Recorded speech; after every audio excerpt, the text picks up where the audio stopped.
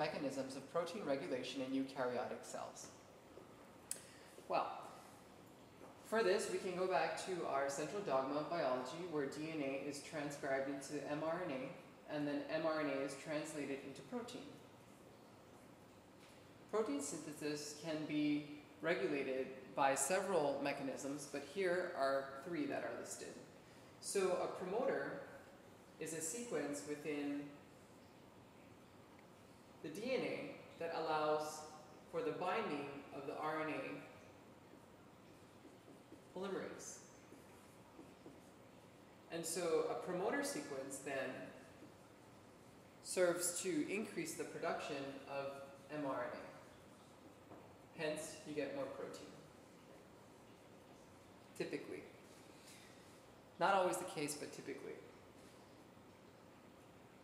DNA methylation is a way to decrease the amount of mRNA production of a particular gene, because if a particular nucleotide in the genetic sequence is methylated, the RNA polymerase cannot bind the promoter, and the gene will not be transcribed into mRNA. Protein degradation is a way of indirectly affecting protein synthesis, because it doesn't directly affect protein synthesis. Instead, you're degrading the final product, which is the protein. And that can be done by proteases, such as a 23S proteasome, and several other proteases. Now,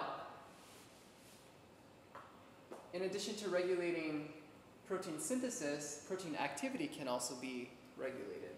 And this is done through several mechanisms, and here I have listed 3. So proteins are frequently undergo post-translational modifications, such as phosphorylation, methylation, acetylation, and the addition of these chemical groups affects the 3D structure of the protein in such a way that it can either activate or deactivate the protein, such that it can or cannot catalyze a reaction or serve as a structural component of the cell. So kinases add phospho groups onto proteins, while phosphatases remove the phosphate groups. And this interplay between kinase and phosphase can affect the regulation of a protein. Coenzymes and cofactors are either small peptides, or in the case of cofactors, which are chemical components that are not peptides, can bind into certain places on proteins and activate proteins. And so the synthesis of these coenzymes and cofactors can affect the function of the protein. The last I'm going to talk about is negative and positive feedback loops. So in negative feedback loops, what happens is that a protein will be made, and it serves to prevent the further transcription of other proteins. While in a positive feedback loop, a protein is made and serves to increase the transcription and hence translation of a particular gene, and so you get more proteins.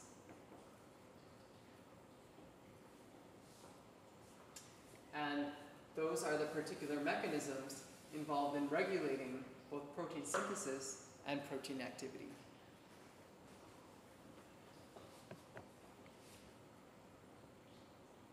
Question 2C is as follows. The central dogma does not apply to some viruses. Select a specific virus or type of virus and explain how it deviates from the central dogma. Going back to the central dogma, DNA is transcribed into mRNA and is then translated into protein. And this occurs in all eukaryotic cells. Now, viruses or some viruses, do not follow this central dogma. And one really great case of this is human immunodeficiency virus, or HIV. HIV is simply RNA packaged in a protein coat with some lipids. And this goes into a cell,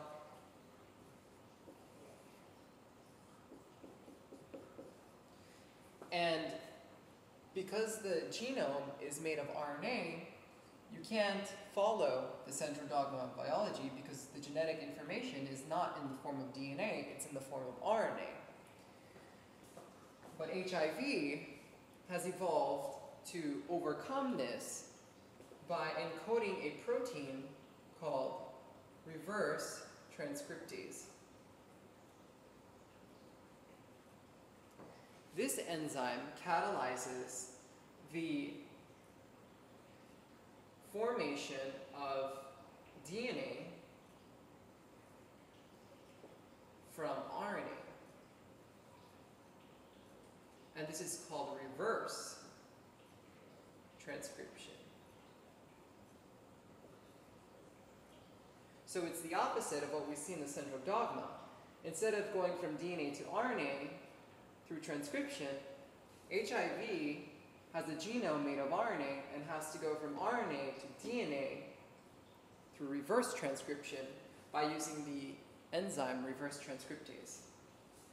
So once the DNA is made, then we can get transcription, more RNA, and then the RNA is then made into protein by translation. And some of this RNA then gets translated into protein, while some of the RNA gets repackaged into virions, and those infect more cells.